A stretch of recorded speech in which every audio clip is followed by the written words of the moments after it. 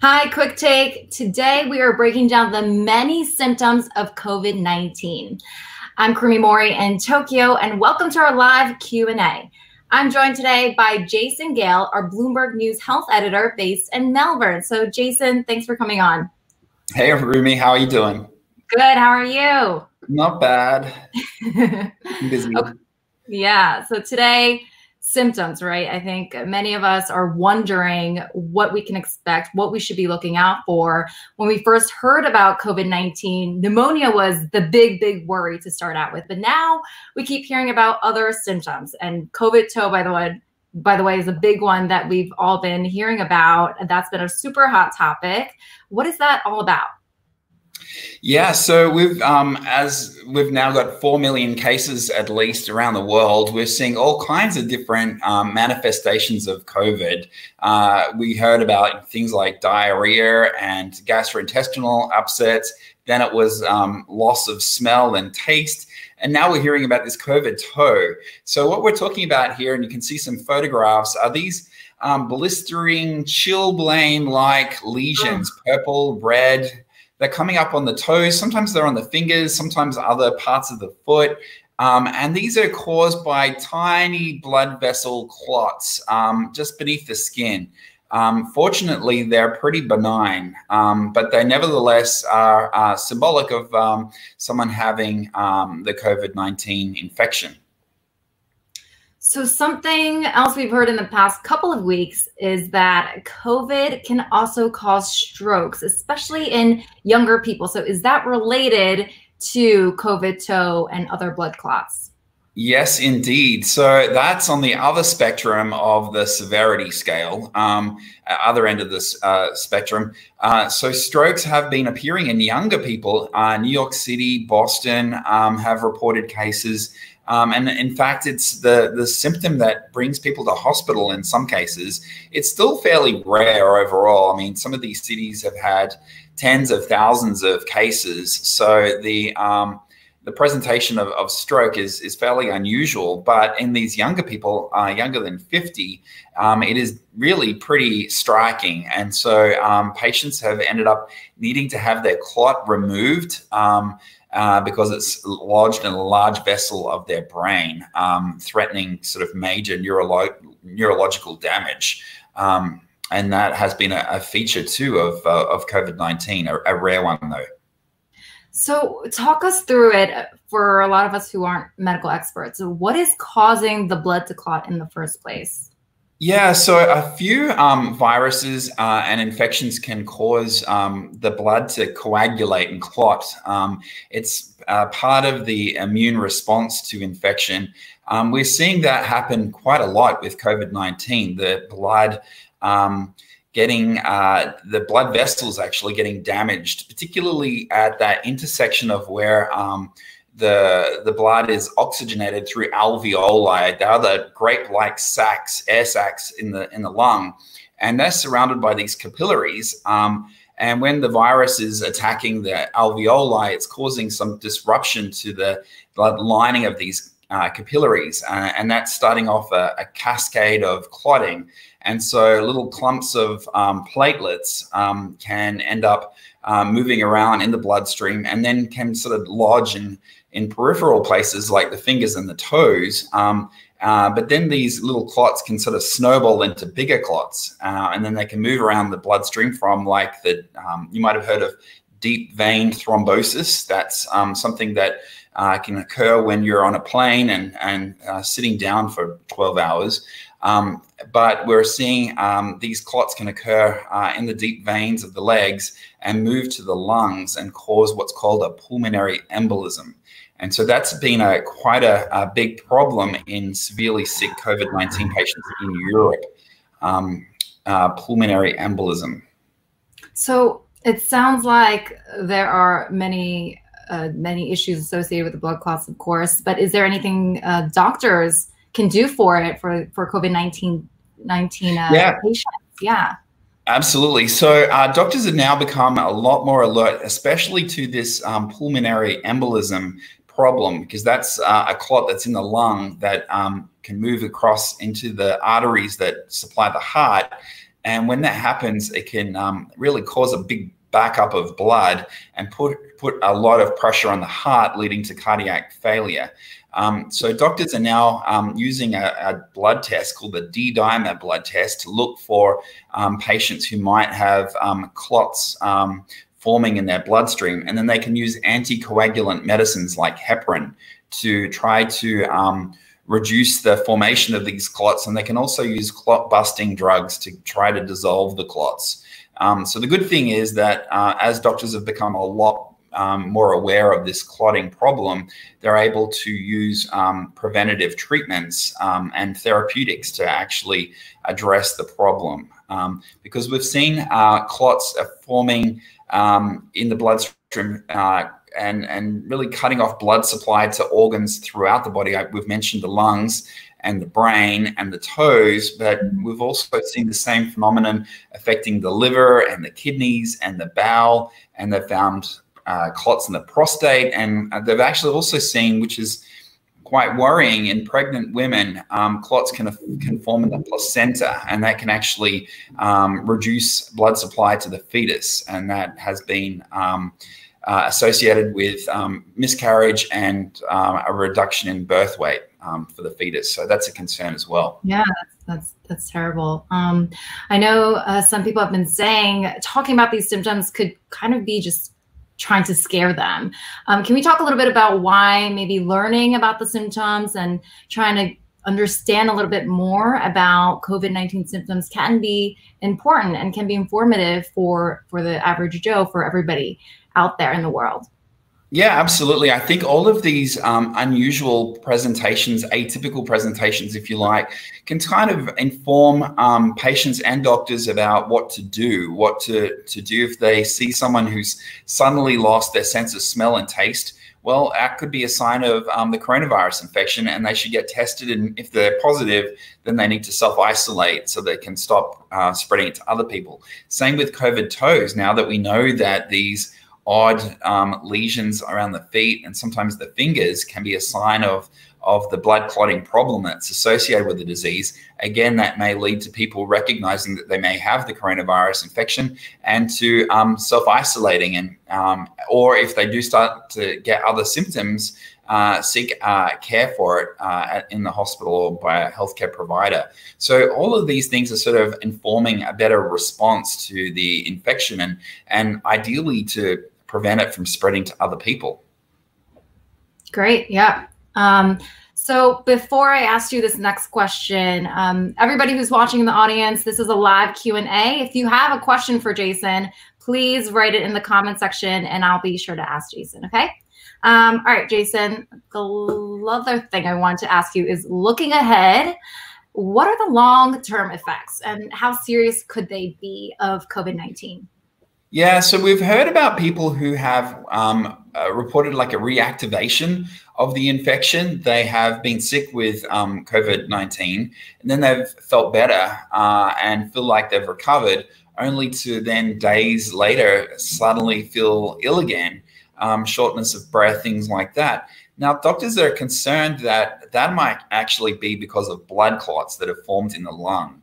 And that what might be causing their shortness of breath is the fact that blood is not getting around the lung like it should because of these blood clots. So it's a really good sign or really good reminder to get checked out, the blood test, to know whether you have these blood clots forming in your blood is a fairly simple one. And you can talk to your doctor about whether that's appropriate and then to get the right treatment if it is indeed happening to you and the cause of a reactivation, if you like, of symptoms. Okay, thank you, Jason. Okay, now we're gonna go to the live audience. We have this question from, I think it's Kevin W. Wilson. Why is this disease so varied in its symptoms? It's a good one. Yeah, I think it is a very good question. I think the answer is we don't really know. A lot of people have various hypotheses around that. Genetics is probably a really important element, although we haven't really figured out yet what genetic differences are predisposing people to having different forms of it. We know that symptoms can vary depending on where the infection gets into our cells. The medical or scientific term for that is tropism. So we know that the coronavirus has different tropisms, so it can get into your nose and start spreading there in the cells, in the epithelial cells lining your upper airways, and that may be what is causing a disrupted sense of smell. So that's one issue. We know that if the virus does manage to get down lower into the lungs where it can damage those alveoli, the grape-like air sacs, then that can certainly speed up a process known as acute respiratory distress syndrome, or ARDS. And that's a more lethal complication of the coronavirus infection. Okay, thank you. Another question we have from, I think this is our YouTube viewer. Can you actually recover from all of these symptoms? What do you say? I think the answer is yes, which is great. It probably depends on the severity of your illness. We know that if you do have what I just mentioned, acute respiratory distress syndrome, that involves a lot of inflammatory immune cells going into your lung, where your immune system essentially goes a bit overboard in trying to get rid of the virus. And in that aberrant response can actually do more damage to the lung tissue, and it can cause fibrotic material to form in the lungs and scarring of the lungs. And unfortunately, if that does happen, that's going to be with you for a while, if not forever. So it is possible that it can cause some severe damage that you may not recover from, at least immediately. But overall, most people don't get severely sick. It's only a minority who do. And overall, things like the loss of sense of smell, that does, for most people, return fairly rapidly after the infection is cleared. And again, like we've been finding different symptoms as time goes on. Doctors have been seeing more and more different symptoms. Same with COVID-19. We don't know everything there is to know about this particular condition, disease. So you're saying that, yes, we can recover from certain ones. Others, we may have other long-term effects. Yeah, it's really interesting. Obviously, we've only known about this disease for like 4 months, but we are starting to see some patterns. For example, doctors in the Netherlands reported that when patients experienced severe gastrointestinal upset, that is associated with more severe disease. So we're starting to get a better picture as to what are some of the patterns of disease that might indicate that someone is in for a worse or milder course of infection. All right, let's take some more questions from our audience. I have heard this question from a few people before, so let me bring this in. Are the symptoms related to your blood type? Do a certain blood type, are you more prone to getting certain symptoms and having those? Yeah, I have read some papers on that, at least one paper, I think that came out from China. I think if I remember correctly, they were suggesting that the type A blood group is more likely to suffer worse symptoms than, I think, blood group B from memory, or blood group O. Anyway, I don't really quite remember exactly all of the details, but I'm pretty sure that it is going to require more investigation to properly understand whether that is a thing, if it's a robust way of understanding more about this disease. I think it's a little contested at the moment. Okay. All right. Our next question. Thank you guys for sending these in. Super helpful. Does coronavirus kill kids? Does it affect children? And Jason, I think you've looked into this before. We heard in the beginning, largely the elderly population was at risk, but now we're learning a bit more, right, Jason?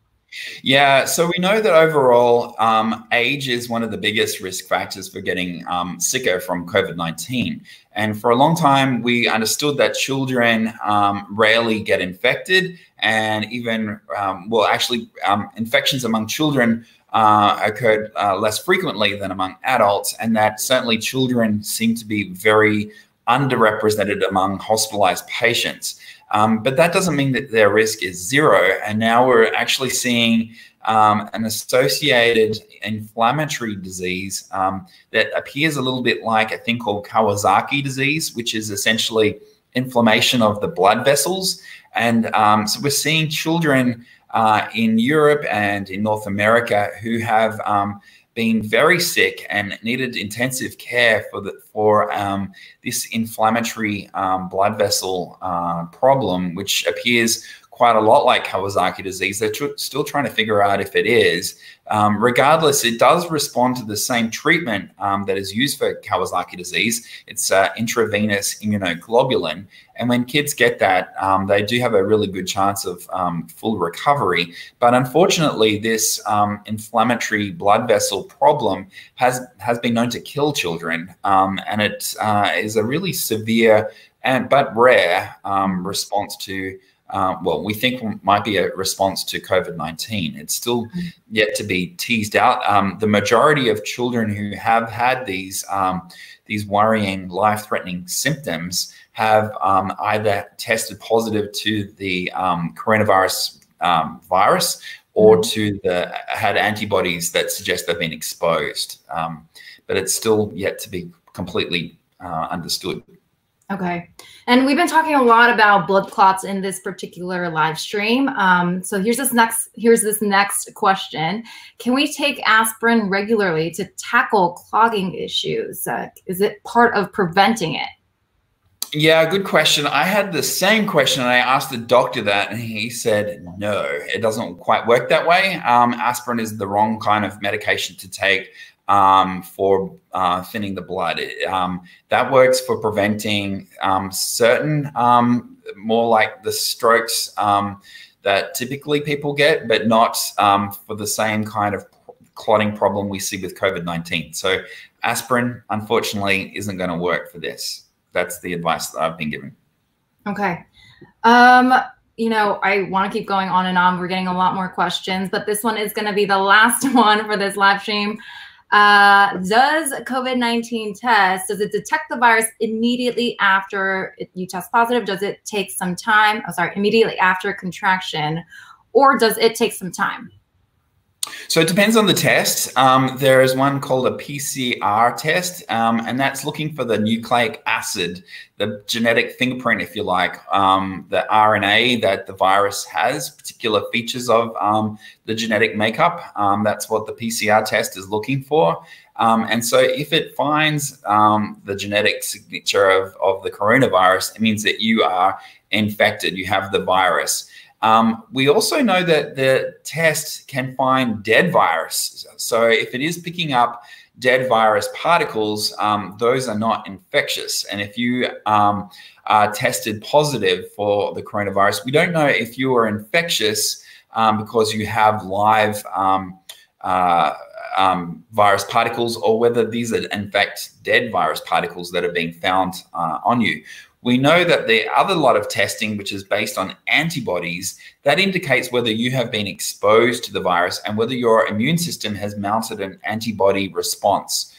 So that's what that is testing. And that tends to be positive if you've been exposed and if you have mounted an immune response about a week or two after that exposure. All right. Well, that wraps things up for us. Thanks, Jason, so much, our Bloomberg News health editor, for giving us some great answers, as always. Hope to have you back. And thank you guys, everybody, for watching. Make sure to follow us at QuickTake for all the latest updates and more. Bye for now. Thanks, Rumi. Bye. Bye.